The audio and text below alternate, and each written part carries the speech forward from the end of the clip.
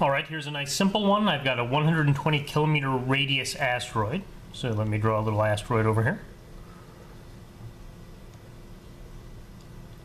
All right. And it has a surface acceleration of gravity of 1.5 meters per second squared, and I want to know what its escape speed is. So if I had an object and I was moving at some speed v, what would get it all the way up here to infinity, right? So to escape, when we say that the escape speed is the speed required to get your to get an object up an infinite distance away from your object. Right. So let's see, what do I know about this thing? That was my representation over there. So I'm given an asteroid.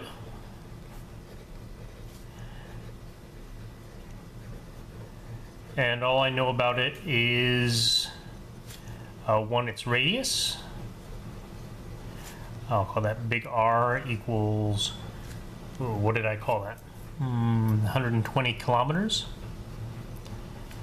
And surface gravity.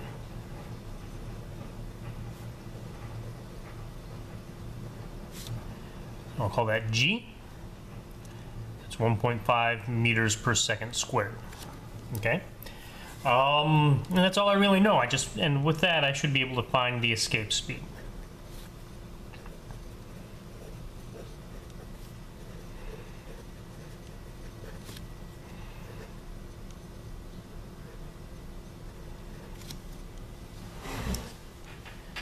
Simple enough. We're not looking for anything amazing here. So the concept here is the gravitational potential energy.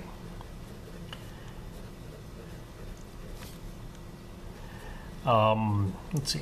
I know in your book they have a whole section on the escape speed, but to be honest, it's more important that you know how to play with the gravitational potential energy than it is for you to know the equation for the escape speed. You should be able to figure out the equation for the escape speed on your own. I mean, it's not one of these things that's really complicated. On the other hand, something like the gravitational potential energy is fundamental, so you should know that no matter what. All right. So this U equals minus GMM over R, this you should know. You should always know it. You should know it like you were born knowing it.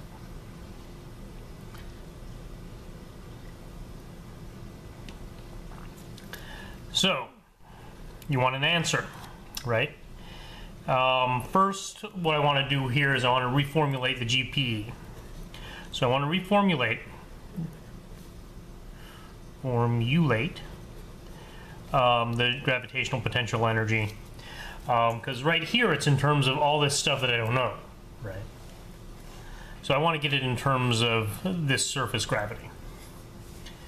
So the surface gravity comes from the force, right? So we said G is equal to F over M, right? And F was GMM over R squared, and then we had that M here. So G is GM over R squared, right? Let's make that a big R because this is at the surface, and the surface is at this radius.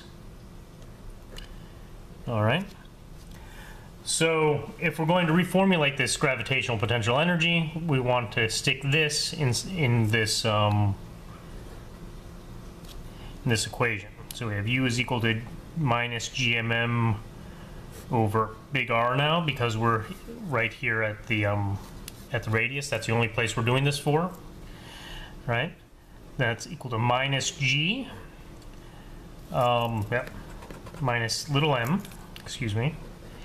Then I have my G big M over big R squared, and to get that R squared out of this thing, I need to put another R out here, right?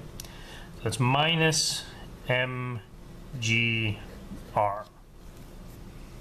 So that's what I'm going to use, all right, in my conservation of energy. So I want to conserve my energy.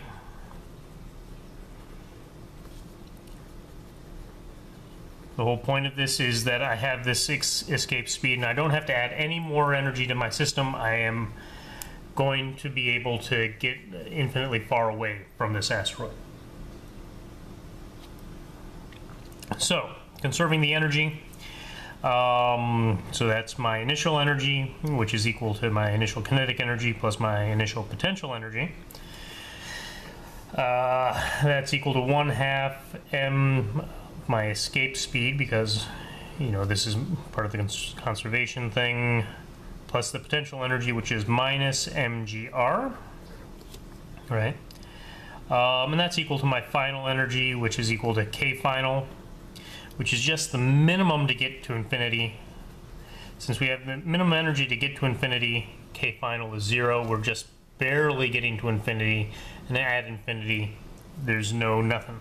There's no speed. And then we have my u final, which is equal to the limit as r approaches infinity of minus gmm over r, and that limit is 0. Okay, so that's all I need to do for my conservation law, is figure out this. So this thing is equal to 0. We're good, right? We can use that to solve for v.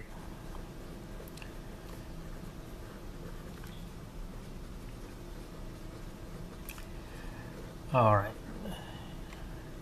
So if I solve for my escape speed, that means I have my v escape on one side squared. We'll continue with the square for now. I cancel out these m's. Actually, let's get rid of that because we've seen this all before. We have 2 times g times r. So we have the square root of 2 times g times r. Okay. So that's a nice simple thing, right? So then we have my square root of 2. I have 1.5, right, meters per second squared here.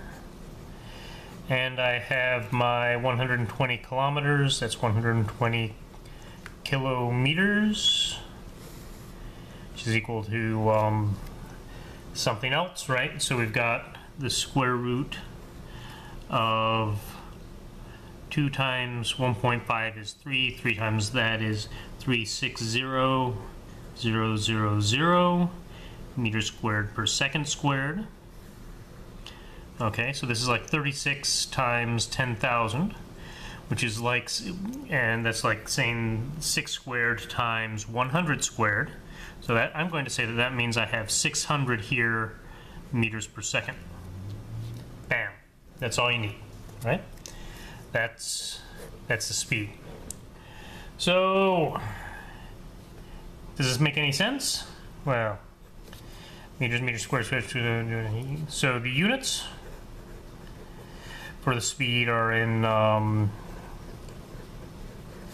meters per second squared, excuse me, as required. So that's good. Okay.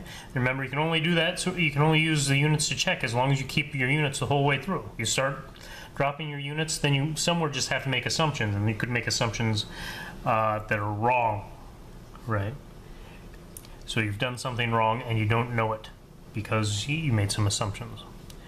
And you want to know when you do something wrong so you can correct it right away. Let's see, the speed of this thing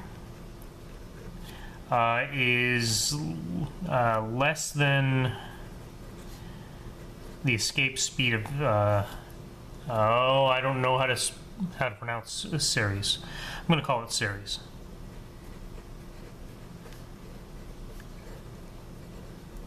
So Ceres, according to the book that I was using when I was doing this problem, is the most massive asteroid